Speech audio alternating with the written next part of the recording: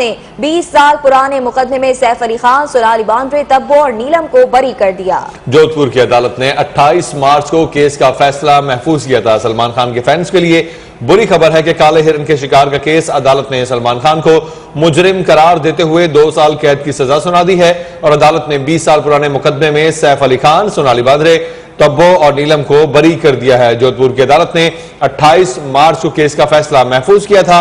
भारतीय मीडिया के मुताबिक सलमान खान ने आज भी अपने ऊपर लगे इल्जामात को मुस्तरद कर दिया है, जबकि वकील के मुताबिक सलमान खान जेल नहीं जाएंगे। 50,000 के मचल के जमा कराने पर जमानत मिल जाएगी। काले हिरन के शिकार के केस में अदालत ने